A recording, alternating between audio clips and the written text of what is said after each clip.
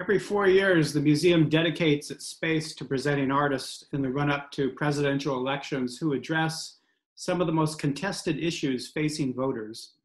Our intention is to educate and provoke engagement in our civic life as we highlight the work of artists in our community.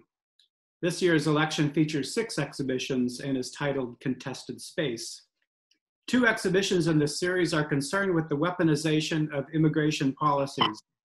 One of the artists was Alan Gerson.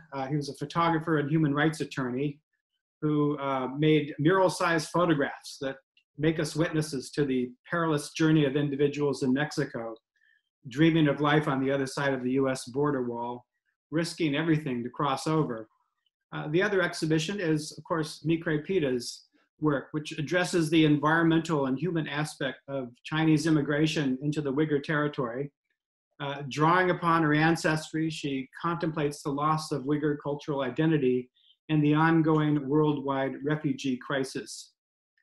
I'm pleased to welcome Mikray Pida and the curator of her exhibition, John Blee. John writes for On Art for the Georgetowner here in Washington, D.C., and teaches at the Art League in Alexandria. But John is first and foremost an artist. In fact, I gave John a show in my art gallery almost 40 years ago. His paintings were then, and still are, perfectly at the intersection of color and spirituality, inspired by his childhood growing up in India and Pakistan. Thank you, Mikray Pida and John Blee, for joining us.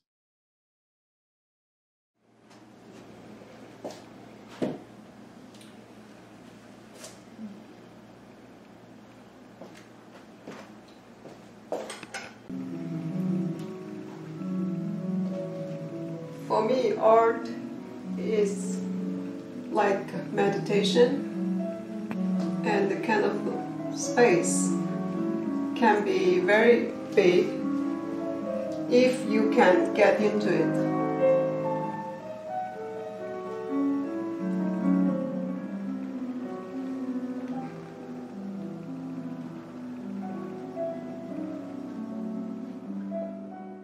I was born in the Kashgar in the Uighur region of West China and grew up in the city of Urumqi. After I graduated from the Art Institute there, I moved to the Beijing to work as a professional artist during China's opening up period. And I was able to travel to Europe and the US. Mikray, what was your early work like? I know I've seen it, so I know it's very different, but was it influenced by? How did you come to it? And in other words, what is the origin of your art? My early paintings were influenced by my study of Cézanne and Expressionism and Surrealism. And after I moved to the US in 2005 and my work began to change, it took a more contemporary look, and I had a deeper thoughts about space and life. Because of the open space and the freedom of the country, and I was able to develop a more quiet mind. And after that, you began to change not just the way you were painting, but also the focus of your art, which has to do with several issues involving the space that is vanishing in the world. Did this have any relation or connection to your exposure to the Uighur region caves, which you saw when you were around 18, right? That was where you spent about a week there studying there. In the college, I spent some time in the Kızıl caves in the Uighur region of Uighur. This Uighur cave art was from the 3rd to 8th centuries and contained the wealth of Buddhist images. For example, some Buddhas with wings. We can also see a connection between the Tarim Basin and the city of Rome. And the blue color used in the cave paintings is the same as the early Italian artists used. At the Matisse Museum in Nice, in France, I saw similarity to the cave art. I almost feel as if Matisse borrowed the idea from the Uyghurs. We also see many religions in Uyghur lands at that time, and great tolerance of other culture than perhaps we see today. It was also worth mentioning, I mean, I'm sure Edward's going to talk about it, the Silk Route and all that came through that area. So the Uyghur region was not isolated in terms of the world. It also had other influences coming through. And of course, the Indian influence in the caves. So what, do you have influences in your early life and so on that is present in the work you're painting today? So I think I have always felt a deep connection with the ancient Uyghur culture, and but I couldn't always see how and why. At the same time, my experience affect my work, and I can see that most of the things happening this age don't make sense. Makes much sense. This include immigrants and refugees, which are now a global issue. How did the when you saw Western art for the first time, it would have been in Beijing, some of it, or was it not until you got to Europe? When you were in Beijing, you went to Italy, I think, and did that change? What changed your sort of relationship to yourself as an artist in the world? Was it that trip to Europe, or was it before then? I think the trip to Europe, that's changed a lot. My traveling in Europe and the US. I came to US before, right after the Europe in 2000. But I moved to the US in 2005. And how did were there particular artists that spoke to you at that time, or was it just the work in general that you saw? Yeah, I think that in Beijing, this started in Beijing also, and during China's opening up period, the contemporary just introduced to Beijing, especially in Beijing, and that I saw political art displayed at the underground exhibitions. I also had a solo show. It's not underground, it's above ground. And my paintings of that time seems to address Uyghur situation. And in China, I got a very close look at how the population affect the environment, and I saw how it has direct connection with other disaster of our time, and such as the refugees, and this has a direct connection with the number of immigrants.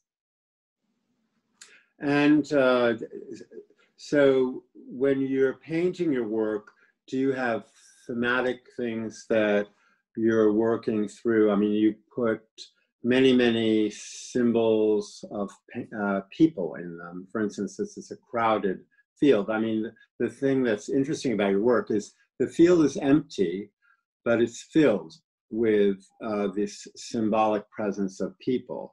So it's like and the emptiness behind it is very impressive to me. I remember when I first saw the work, it didn't look like anyone else. And it, although I could intuit the political message, it wasn't, you didn't make it absolutely explicit, but it became implicit through, or explicit through talking with you further and looking more at your work. So when you paint, are you thinking about those issues, or it's just something that's natural to you? How does that work in your process? Yeah, I think to me it's something like natural to me. like you said. I think this experience, all my background, and really affects my work. I think that the space in your work is unique. And I mean, I immediately thought once I saw the work about the cave art, because I'm familiar with it in India. It came from India up there through Buddhism, through the spread of Buddhism. But that emptiness, is that something that the spatial feeling, is it new in yourself in the last 20 years, or is that something you felt since you were a child? Or how, you know, the space that's in your work, is it something you finally got to now, or was it always present in your work? Or I don't see it so much in your early work, which is more. Yeah, like, I think kind of spiritual influence I got from this, the background I come from, and like what I imagined at the beginning of the cave art, and this all impact my work, I think, and the move to the U.S., you know, from China and to here, there's more open space. This all affected, I think. what do you think people have lost in modern life? It seems that I always look for space in my life, and maybe this is connected to my moving to the U.S. Whenever I look at my earlier paintings, I find that I was indeed looking for space, and but I couldn't find it, and that was tied to population there. People were losing their space and everything else. You know, sometimes when you meet someone, a painter or any kind of artist, their work seems divorced from them. You know, it's like something they do. With you, I feel your work is very much congruent with you. It's the same as you. I don't find when I speak to you, I'm speaking to someone else other than the person who paints your work. So I think it's very much out of you. And I think that's part of the power, or certainly that's the power of it as well. So it's not something you've just thought of it up, it's something you've achieved. So yeah, in this new country, I began thinking about who I was and who we are. This has affected my work, and I have found a spiritual space in my painting. it definitely has a spiritual space, definitely meditational. I agree with you. And you know, it's something I feel every time I see your work. So, and I think it's unique in your work as well.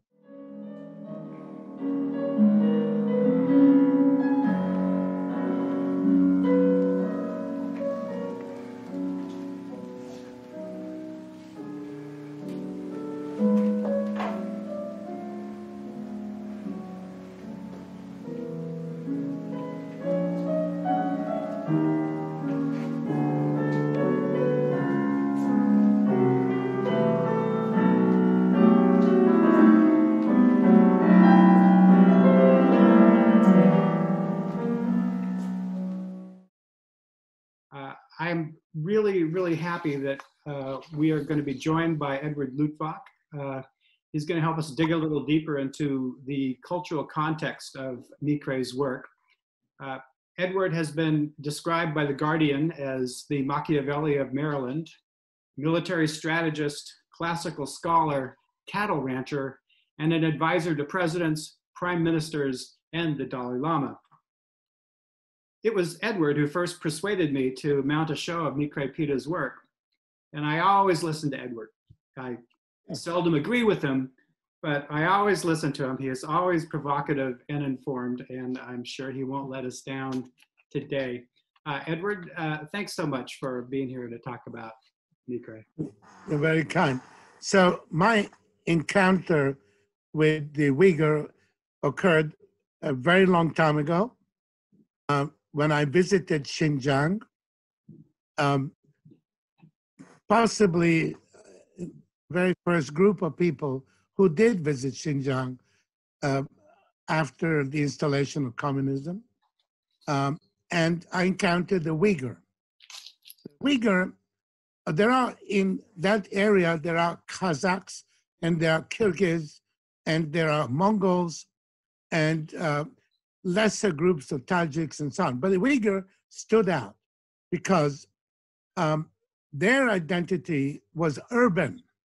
In fact, their country was called 5 cities in, Besh, five cities. So urban means literate. And they've been literate now literate would be in Arabic when they became Muslim later on. But before that, they were Nestorian Christian and therefore used a Nestorian alphabet, which happens to be the Hebrew alphabet, so that I was able to read very easily the Nestorian writings, written much in the same way that Israeli housewives put on their fridges notes to themselves about shopping, the very same script. And as Mikray mentioned, of course, before they were Muslim, before the Nestorian presence, they were Buddhists. Now, as you know, the Mongols are Buddhist, and so it is that to this day, when you are visiting Beijing and you look up to the shields which decorate the most important monuments, they are not only Chinese characters, but they are Mongol characters. And the Mongol characters is the old Uighur alphabet, derived from the Nestorians, which they got it from the Hebrew. And it's also written, in addition to Mongol, Manchu, the Qing dynasty, Manchu, Jurchens. Their alphabet was also derived from the Uighur. So for the Chinese, this creates a number of problems. First, the Uighur are the dominant nationality in Xinjiang, which is a great big part of the whole of China. It was never part of historic China, but it was conquered by the Manchu.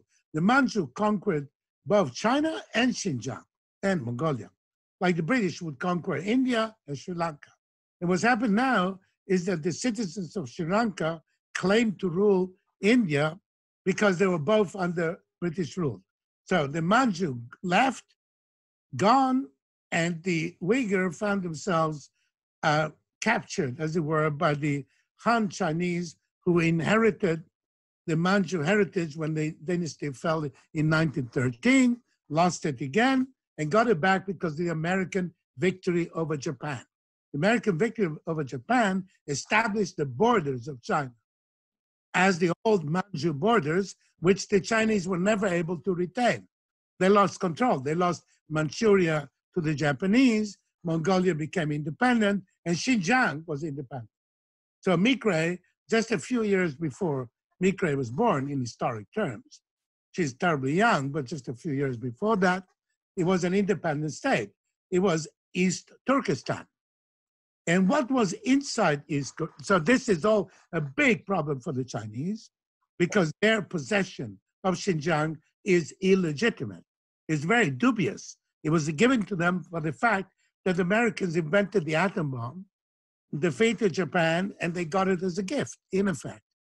The second problem they have is that when the Han Chinese approach one of the 35, 36 recognized national minorities, they are approaching with all the Chinese literacy, their books, their culture, everything they have, and they're approaching guys who have funny hats.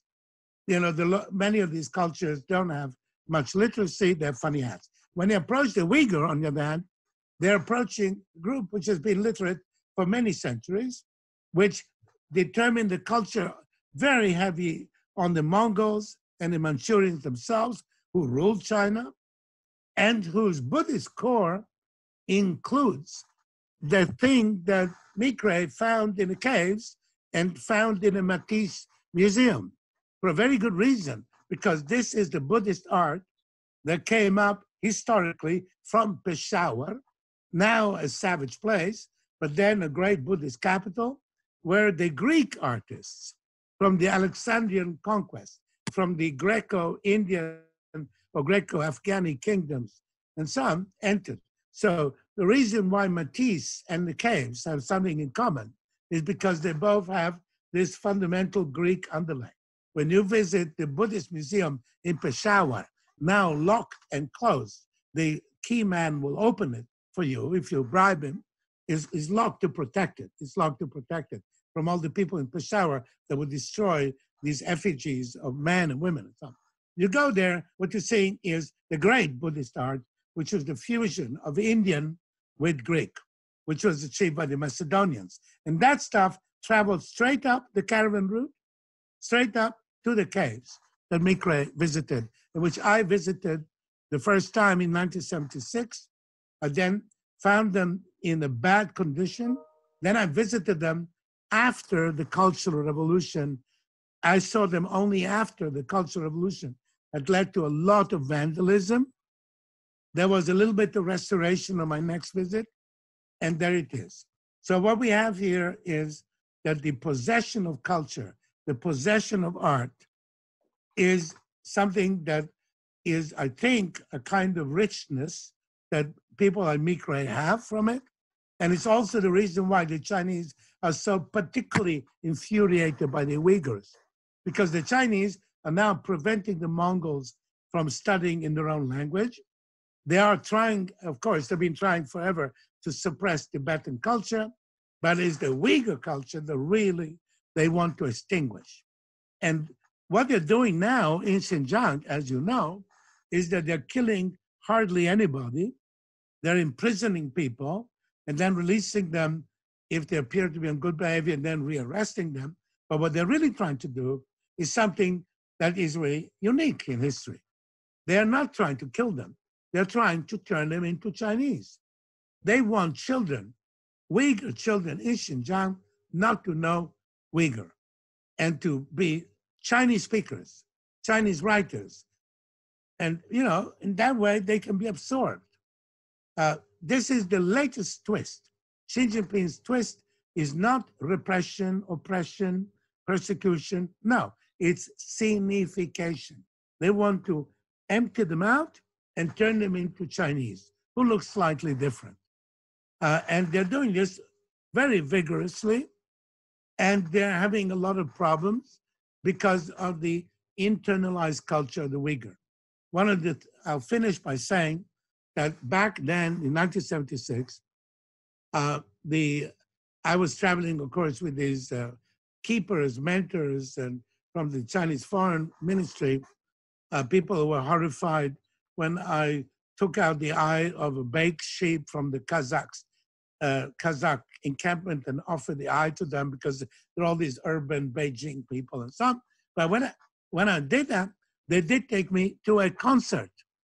And what I noticed in the concert is that everybody in the concert behaved as if I thought I was in Vienna Philharmonic or something, because it was somebody playing the dutar, which is the two-string instrument that makes many different kinds of wonderful sounds with people of very high skill, very demanding instrument.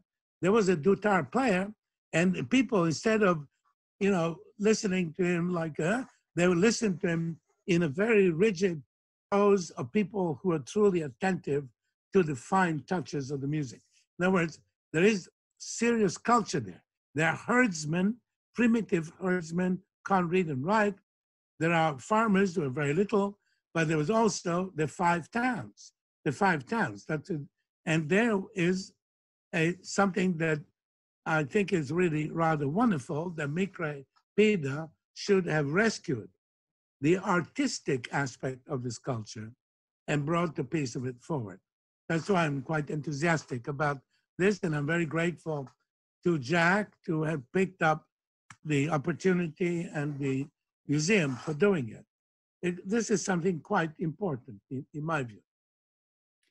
Thank you, Edward. That was quite an amazing recounting, and I don't think I'll argue with you. I don't think I better. Thanks so much for being here, and thank you, Mikray, and thank you, John, for a wonderful program.